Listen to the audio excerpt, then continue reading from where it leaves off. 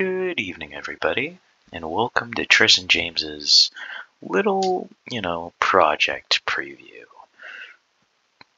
I meant to show this like a few months ago. I'd say like, 5, almost 6 months ago at this point, but my forgetful brain kind of forgot to do that. I got busy with life and other school projects, so this kind of slipped my mind, and then up until recently, it kind of popped back into my brain. But this is a really important project as it's about Vulkan. And I know you big companies and those small companies out there really love, people that, know at least the bare bones minimum about Vulkan because let's face it, almost nobody understands this. And hell, I have to admit, I'm still a tad bit confused.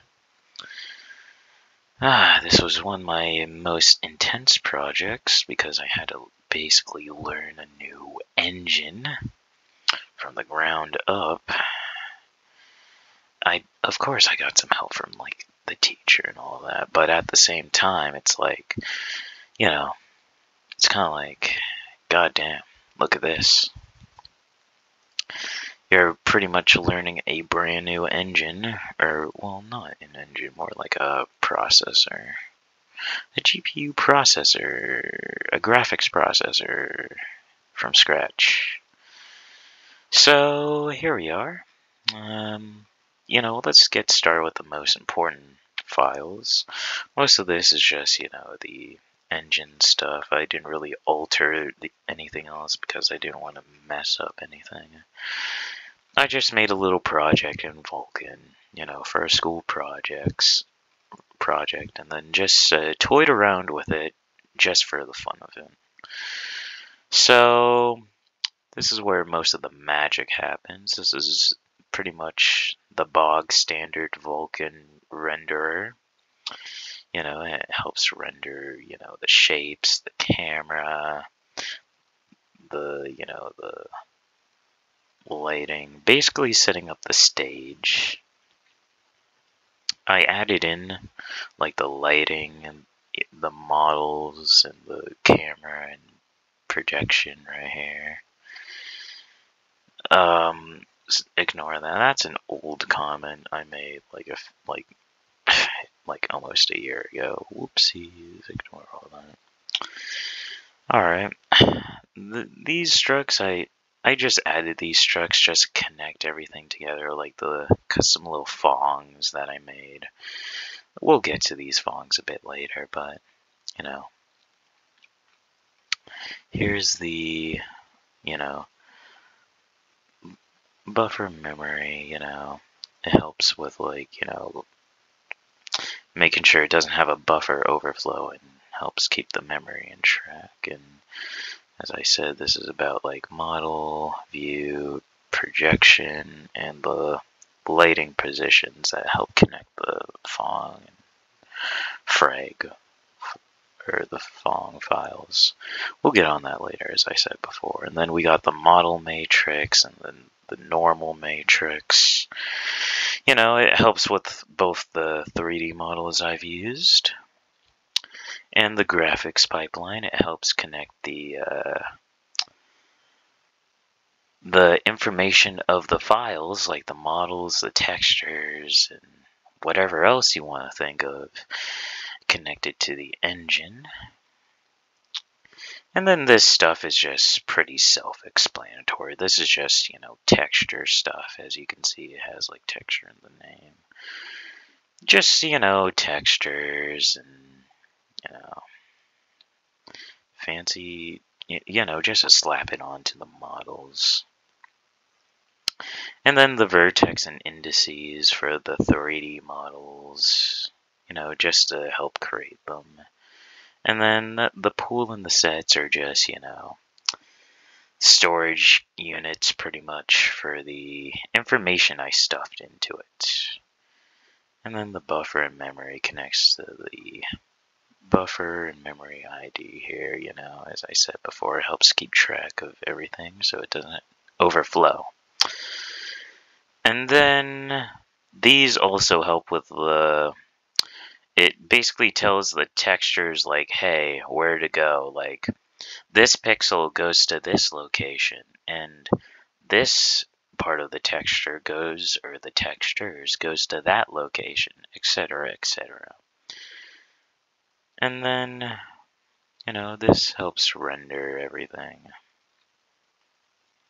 pretty much. I think most of this is just default Vulkan stuff, and I just shoved some of my custom code into here. I forgot where it is. Also, apologies if my mic is a little bit off. I'm not using my, prime setup at the moment, so if you hear some peaking, I apologize in advance. And then,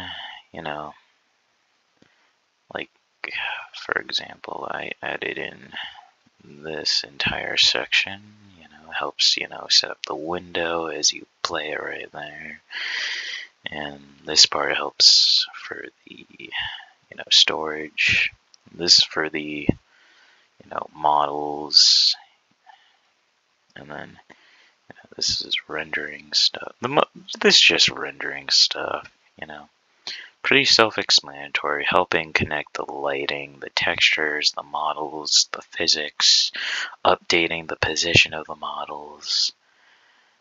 It's not supposed to be that complicated, Also, one more thing. I apologize if I sound slightly congested and if I'm breathing out my mouth a lot because it's allergy season and I'm a little sniffly right now. So if you catch me sniffling on mic during this recording, apologies yet again in advance. My nose is just a bit stuffy and it's allergy season. I don't think I really changed much stuff here. This is just default Vulkan stuff, and then oh wait, I did change some stuff, like, I added in the lighting and the push constants right down here, so it pushes the information to the scene. And then the CPP just, basically goes into a bit of more depth into it. Like, for example, I mostly did, most of the work is in here. So where most of the magic happens. And then, like, for example, like, this is where I get how I connect the shader files to the project right here. Pretty self-explanatory. And this is how I, help the secondary shader files that I forgot to mention.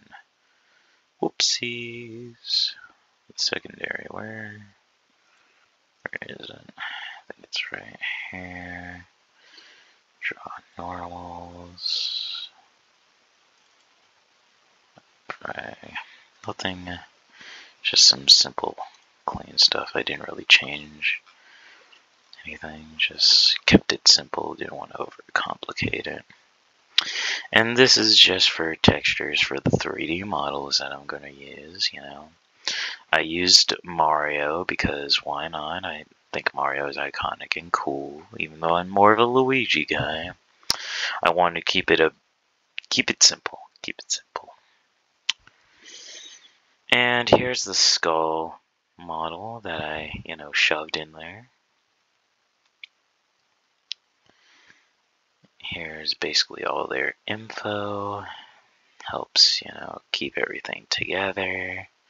There's like thousands upon thousands of lines of code in this thing, so it'll take me like 3 hours to explain it all. And I'm gonna be real here, I don't think I remember it all. Pretty sure most of this I didn't really modify or change. It's just from the default, Vulkan pack that you download from the Vulkan site, pretty much. Didn't really, fiddle with anything. Just, oh yeah, here's this. This is just for texturing. Alright.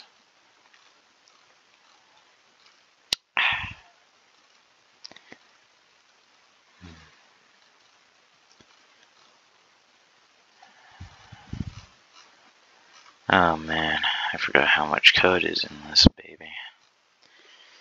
It's just some setting up the UVOs for, like, you know, the lighting and the projects, the camera, etc.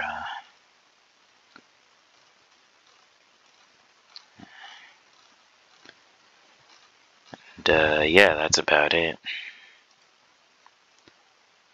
And for, you know, for scene 0, we got this. This just helps set up the scene, you know, connect everything together into one little, you know, global thing.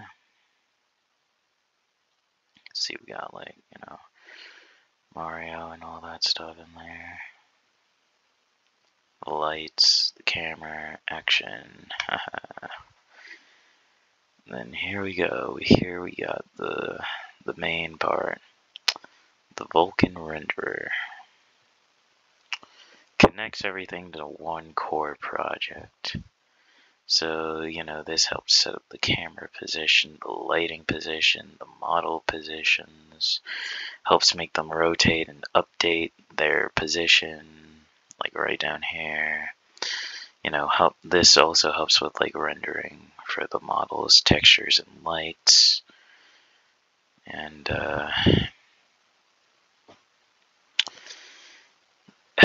yeah, helps connect OpenGL so it could actually do something. And on destroy is just there for when you close the program. I think every coder knows that. And then this is just, ignore all this stuff up here. This is just some old test stuff.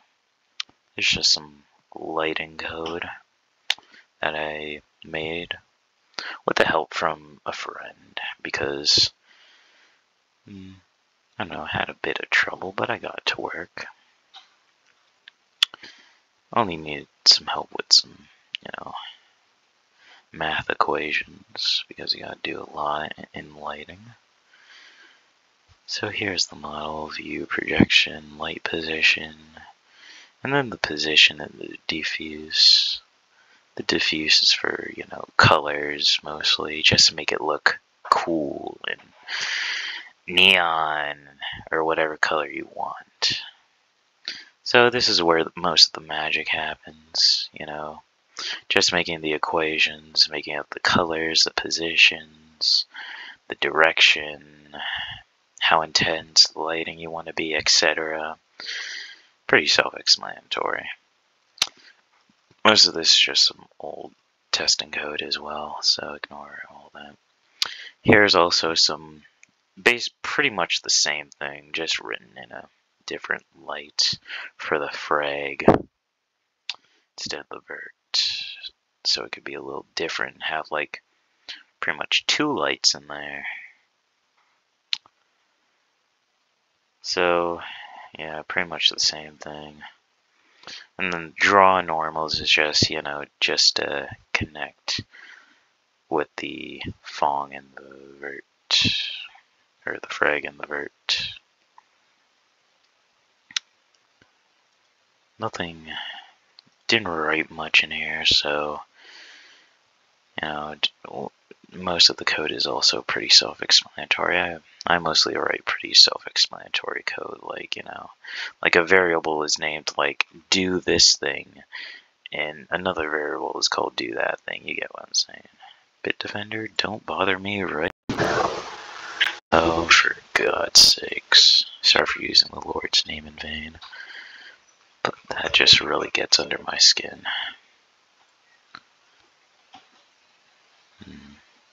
Anyways, just to end the video, because I kept you here long enough, let's just play the video. Oh, for the Lord's sakes. God's sakes.